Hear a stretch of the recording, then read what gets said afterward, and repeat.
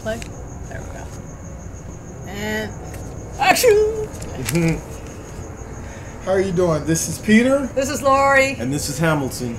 And we're here from Action Heroes Los Angeles.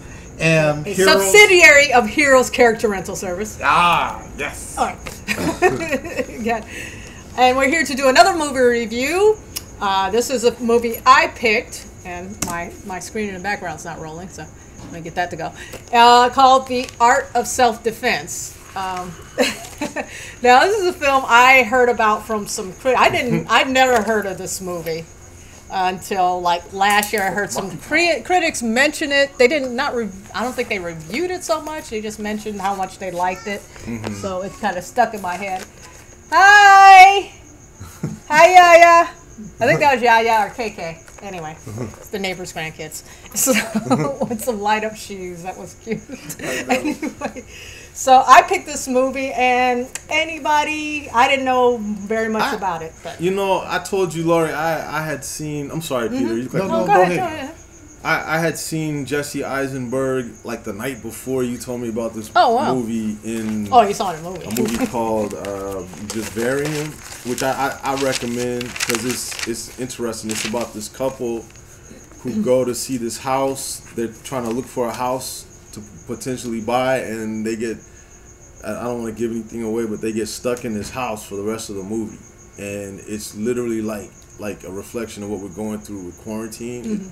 I mean, I don't think it's intentional, but it's ironic that like they literally spend their days and nights like that's what it feels like living in quarantine. Every day is like nothing going on, and you just kind of like at home all the time, you know.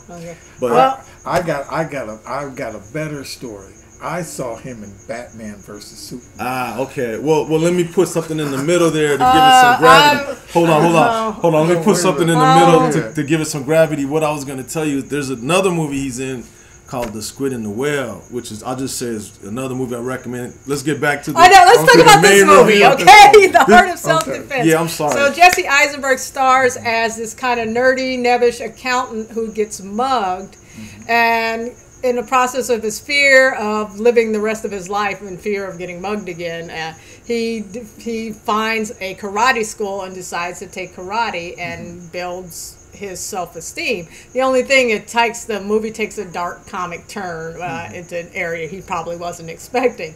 So anybody want to? Yeah, I was gonna say I really like the way this film makes you feel the vulnerability of the character. Like he gets into one thing after the other, and you just feel like man, this guy he's gotta like get some kind of like something to defend himself because he's vulnerable, like in every way, And so yeah, like this film draws you in right away. It does everything really well, and it's funny and interesting.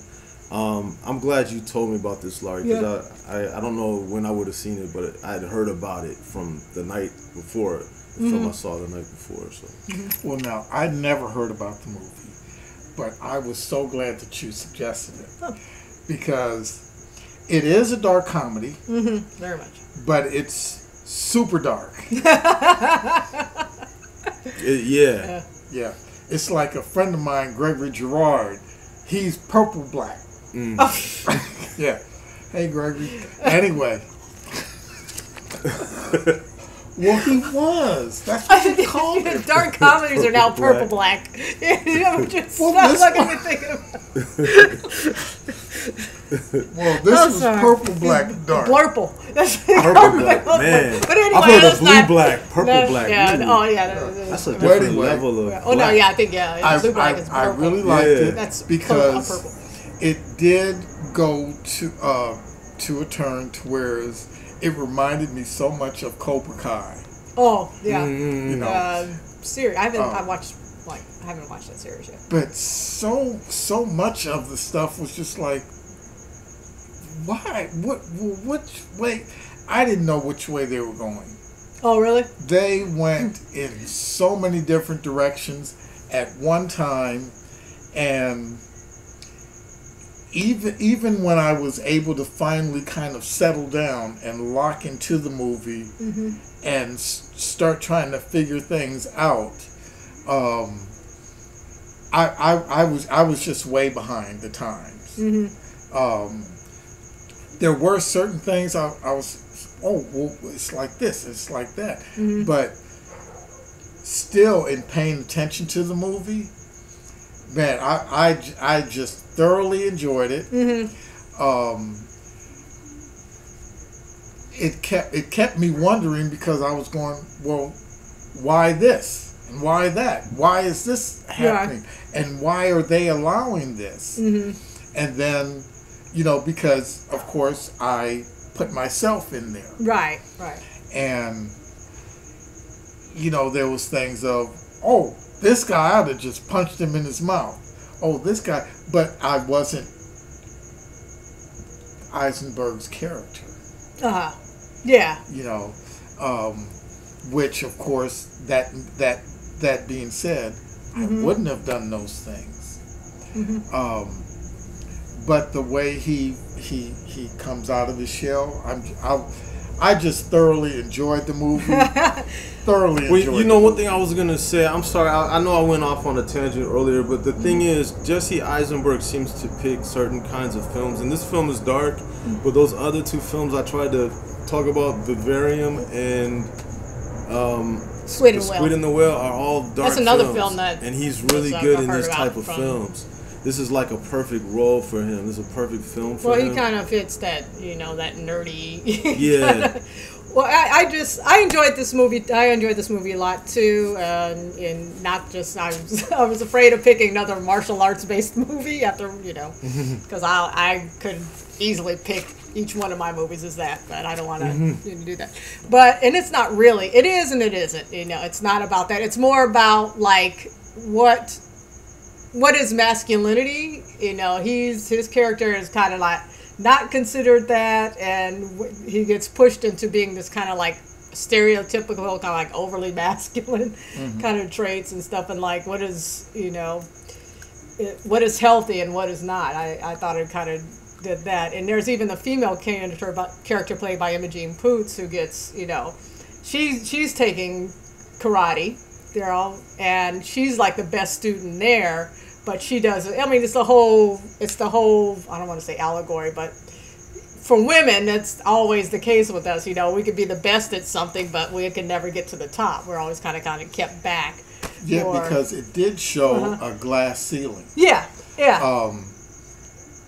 And it was a cement block. Yeah, it was a cement block. That's pretty much what. Yeah, it was just like you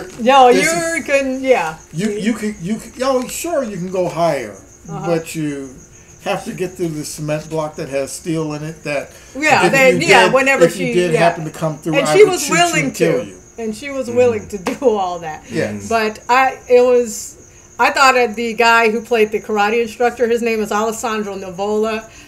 Hilarious. He was hilarious and scary at the same time. Yes. I agree with you. This movie, you couldn't see where it was going, but not that in a good way. It's not like, it doesn't make any sense. You're following along. It's like, I can't figure out what's going to happen next, but I'm into this story. I'm along for the ride, and it goes to places you're not expecting. I don't think it doesn't kind of predict itself, and no, it doesn't kind of like telegraph its way through, which was really cool. But I just like for me, I appreciated that female character as somebody who's taking martial arts and stuff, and because it's funny. At one point I saw she had on these shoes, and it cracked me up. I was like, I've got a pair of those. Oh my god! I feel terrible now, but.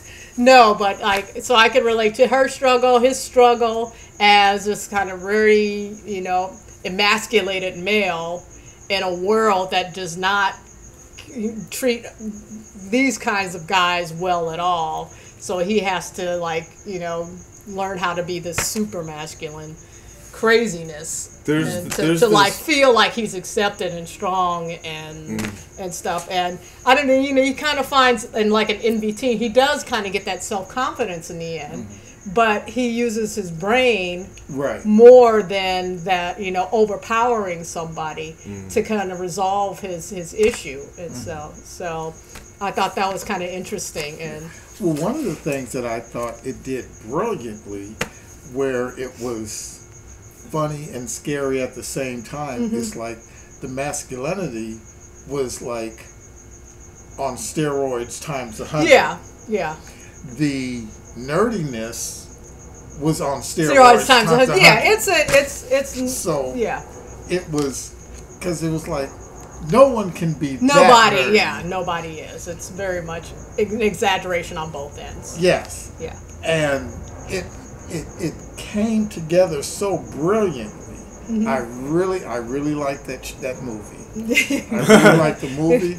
I was scared. It brewed a lot of different emotions in me. I was gonna mention, y'all. I think it's important to mention this. There's this like humor that runs throughout this film that's really kind of like subtle and really like clever at the same time. Like I don't want to give stuff away, but like there's this running story about the founder of this dojo and how he died some horrible excruciating death.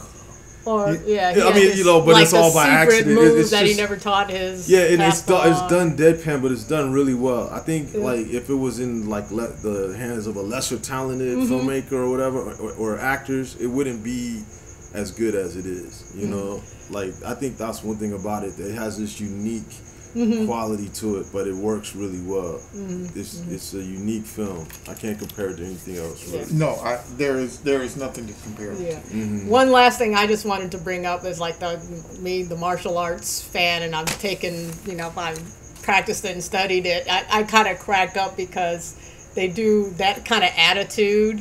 Like I said, that exists, and they crank it up to like 11. Yeah. Which is like, I cracked up because Alessandro Nivola reminds me of Christopher Guest. So I should mention this. Go ahead, Laurie. It kind of cracks me up because that attitude is out there, and that's the kind of like, those are the kind of people I steered away from. Right, I wasn't. That's who not. I was like, no, that's not the kind of schools I was looking for or want to or anything like that intentionally. But they're out there, so that it makes a lot of fun of those, which is hilarious to me. I told you all this when we watched it, but I had seen the movie Bavarian the night before, and that's a movie about people who go to a house and they never leave, and this is. Ironically they go to a dojo and never leave. A person who goes to a dojo and you can never leave the dojo. Yeah, you can never leave it. That's basically the plot of this movie. So, with that being said, I guess that's true. That's true. So I guess we could wrap it up. Yeah, I think The Art of Self-Defense, starring Jesse Eisenberg, like I said, Alessandro Nivola, who's great in it, and Imogen Poots, who's also great and has a unfortunate name and all, but I highly recommend it. It's on Hulu right now. Let us know in the comments what you think, and I don't even know if that's a real poll. This is, I don't even know what I did. I just did some whatever. I'm like Olay. Confused. Somebody's coming out of the sky to hit me in the head with their foot or something. Yeah. Hold on, y'all. I gotta get you some gum. 26. Yeah, we're whipping through these.